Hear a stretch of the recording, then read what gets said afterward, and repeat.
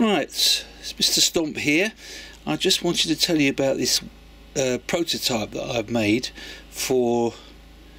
It's electronic. It's to go alongside a stomp box, acoustic stomp box. And if you want to add a bit of snare or cymbal, this is what I've just put together out of recycled parts.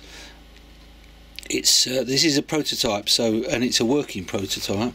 It works on a 9-volt battery, which is under this compartment here. You unscrew the 3 little screws, and inside there is a 9-volt battery. Okay, it plugs in with a normal jack plug there, like that, and it's got an on and off switch here. Okay, if you leave your lead in and you leave it switched on, the battery drains.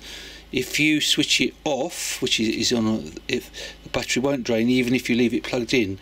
If you take it out, again, eventually it will drain if it's in the on position, but if it's in the off position, it doesn't. So that's quite good. It plugs in. It's not acoustic, it is actually electronic, so it's got samples inside of a snare and a cymbal. So you switch the switch on and you've got a snare and you've got a cymbal. It's got a rubber backing so it doesn't slip. You don't have to bash it very hard because obviously it's just a tap. It works with triggers inside, so that's it. And yeah, I've made it. Actually, I made one for myself, and I've got this one which is still going. If there's a lot of interest, I will start making them. If there isn't, that'll be it.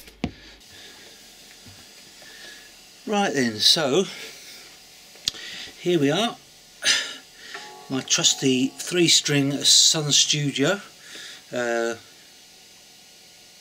still up for sale if anyone wants it.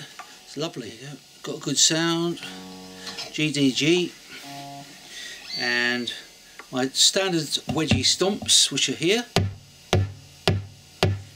and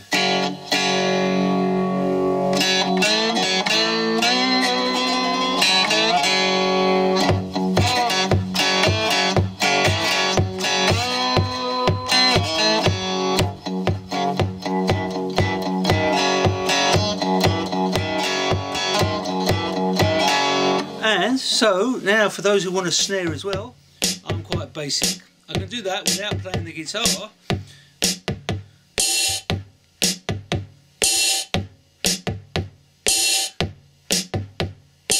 So you've got snare, cymbal and the ordinary screw. This is my normal stomper, which is just acoustic. This is actually electronic, so it's working with samples.